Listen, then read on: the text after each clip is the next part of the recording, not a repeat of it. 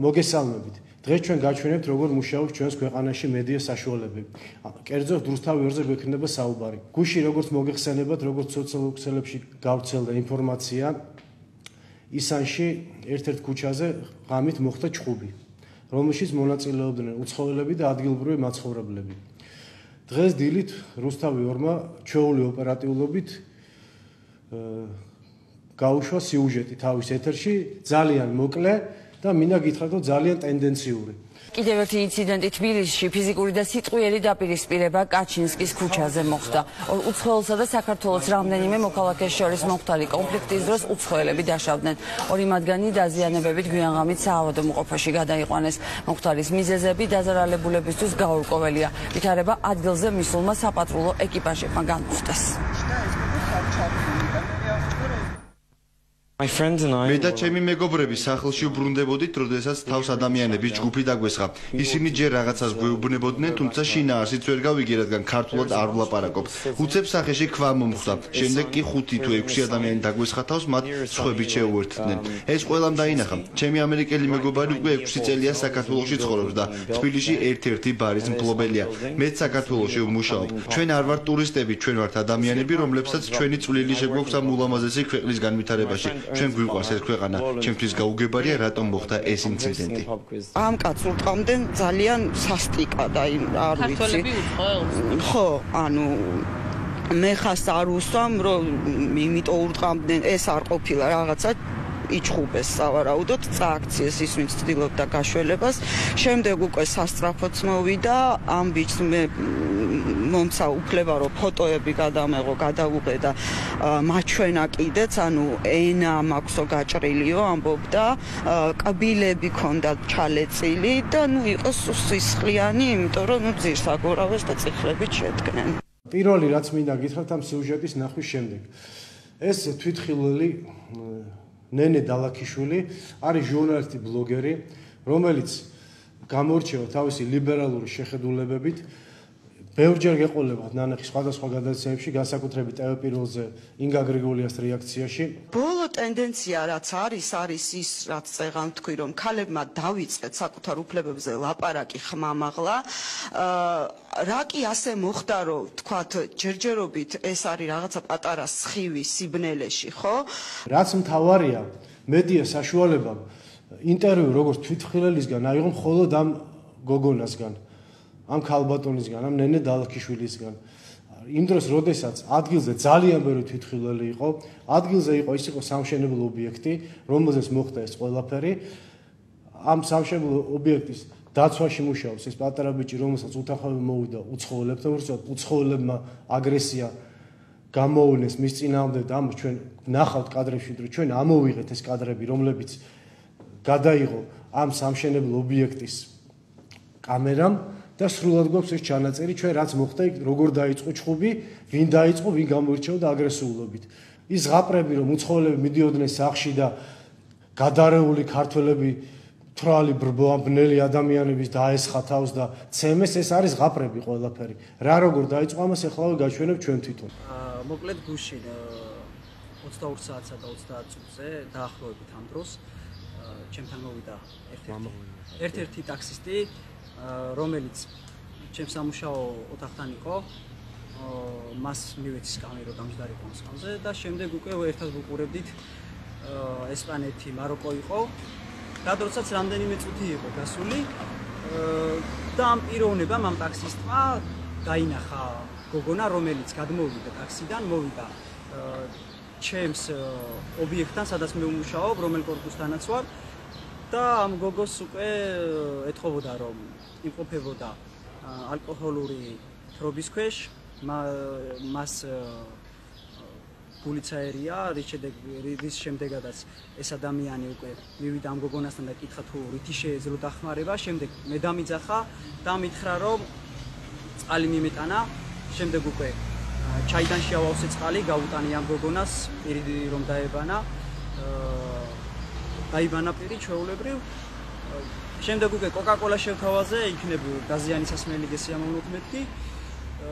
ამის შემდეგ უკვე იქ მყოფი ერთ-ერთი მაცხოვრებელი გავგზავნეთ მაღაზიაში, რომელმაც მოიტანა სალფეტკი შემდეგ უკვე გადის რამდენიმე წუთი ამ გოგონას ჩვენ რითი შეგვიძლია ვამშვიდებთ ეს გოგონა უკვე პერიოდულად გულისრევა ჰქონდა ასევე ტიროდა ჩვენ შევეცადეთ რანაირადაც შეგვეძლო როგორც შეგვეძლო რომ დაგვეწყნარებინა და უკვე ორი მამაკაცი ჩნდება ტერიტორიაზე მოდის ჩვენთან და ამ გოგონას უკვე ერთ-ერთი მამაკაცი უახლოვდება კოცნის ამ გოგოს ჩემს მიერ მიცემულ კოკაკოლას ხელიდან ართმევს თვითონ სვავს და შემდეგ უკვე ამ ჭიქას დაბლააგდებს რაზეც მე ვუთხარი რომ ჭიქა დაუვარდა და თუ შეიძლებოდა რომ მას აეღო ეს და ნაგვის ხუთში ჩაეგდო რისი სრული უფლებაც მქონდა ვინაიდან მე ვმუშაობ ამ ობიექტზე და მავალია ყველაფერი იყოს ისე როგორც ჩვენი შინაგანად წესი მოითხოვს ამის შემდეგ ეს პიროვნება ჩემსკენ ძალიან აგრესიულად გამოირჩეოდა წამოვიდა უკვე ჩემს ჯიბეში ხელი ჩაიყო რაზეც ეჭვი გამიჩნდა რომ ეს ადამიანი დანასიღებდა მე ამის შემდეგ უკვე თავის დაცვის მიზნით ავიღე ბლოკის ნატეხი და მისი მეგობარი ერთ-ერთი მეგობარი რომელიც ახლა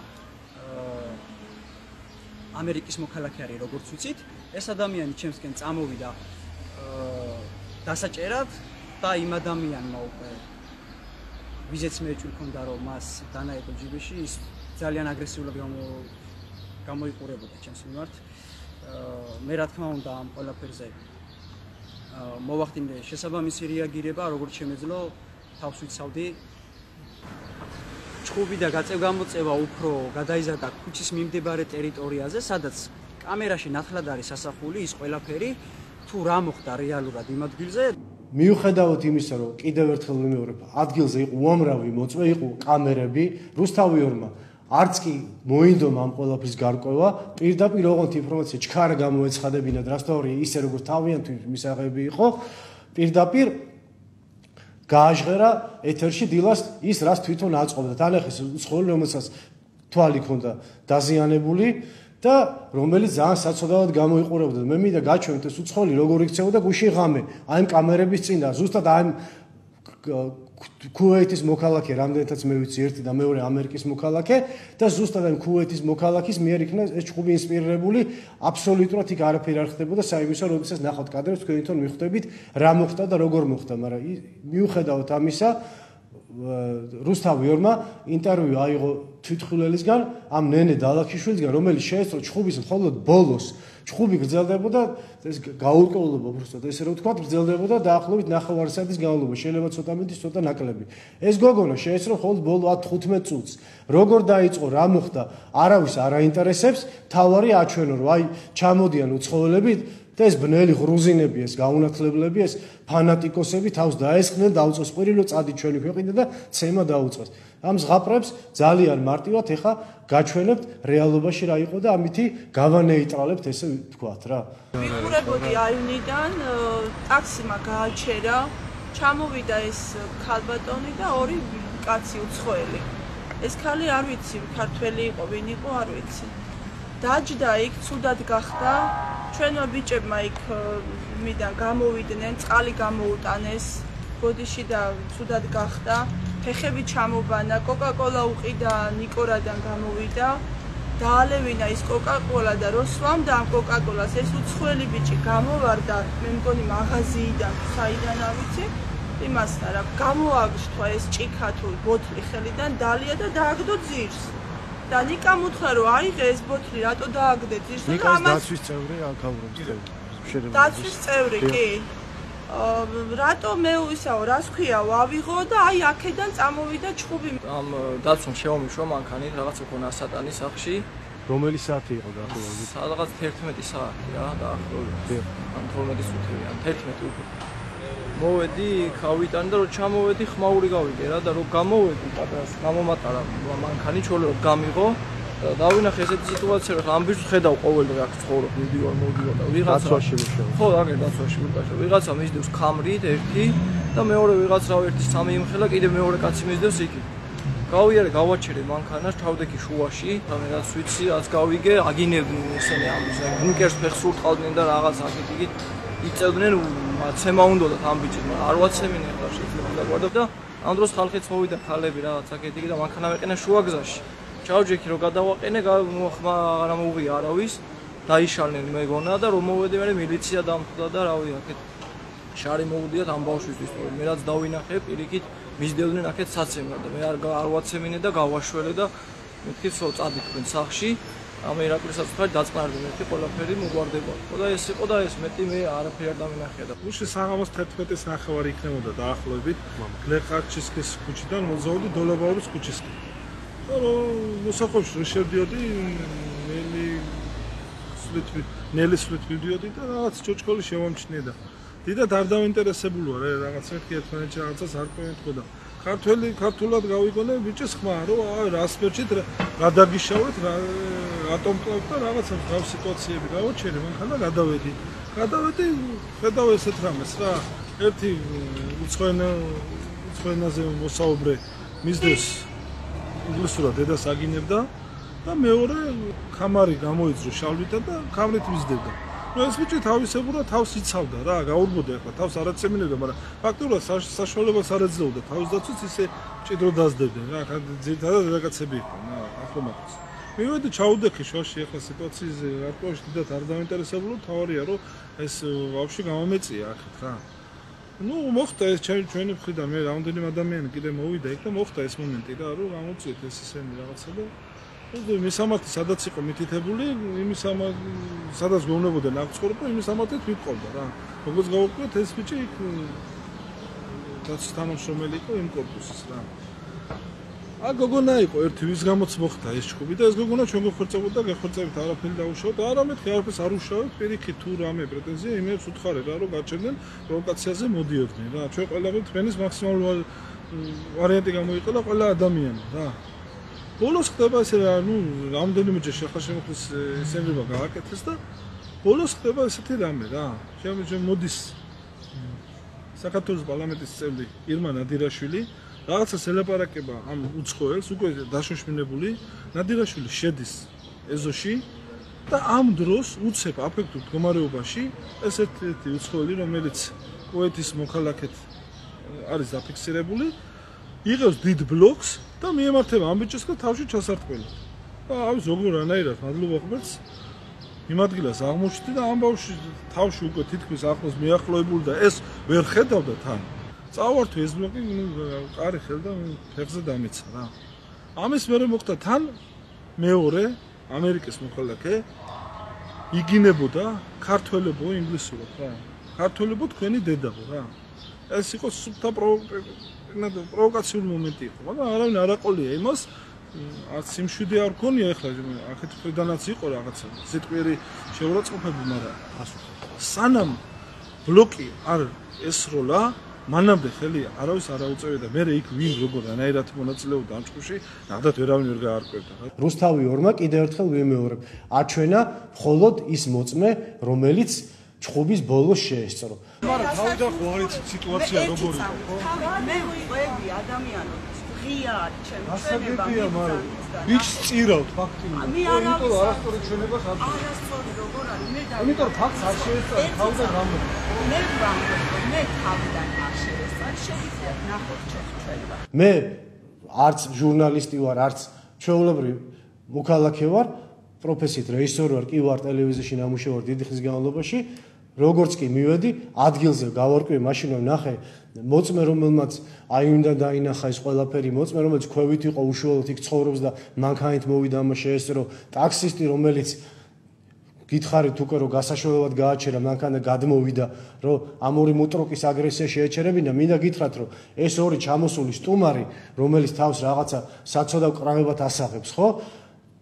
15-20 წუთის განმავლობაში ცდილობდა რომ ფიზიკური შეურაცხყოფა მიეყენებინათ ამ პატარა ბიჭისთვის, ასაკითაც და თავისი აღნაგობითაც, რომელიც დაცვაში მუშაობს სამშენებლობის და კაცშიშვილი მათ არც ხელს აკარებდა, არც არაფერს არ ეუბნებოდა, აგრესია წამოვიდა მხოლოდ იმის მერე, როდესაც ბოლო ხმაზე დედის გინება დაიწყეს, საქართველოსიც, ქართველებისაც, იმყოფებისაც, ამბიჭისაც და ყველასი და ხა.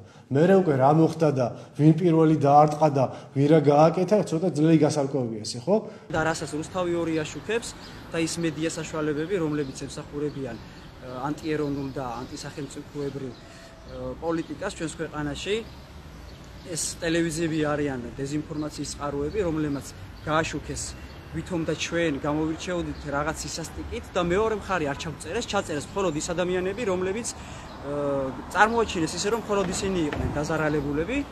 ჩვენ გვაქვს ის ვიდეო მტკიცებულება, რომელიც იმ შემთხვევაში თუ არ იქნება შესაბამისი ღონისძიება გატარებული და ჩვენს მიმართ წარმოებაში წავა ის ყველა საქმე, რომელიც ჩვენ მიგცემენ პასუხისგებაში, ჩვენ ამ ყველაფერს აუცილებლად გავასაჯაროვებთ ყველა სახეს. ამისი ვიდეო მასალაც არსებობს, რომელიც მე-10 საათოლიდან გადაიღო ერთ-ერთმა თვითმხილველმა და ესეც შეგვიძლია გამოვიყენოთ ამ ყველაფერში.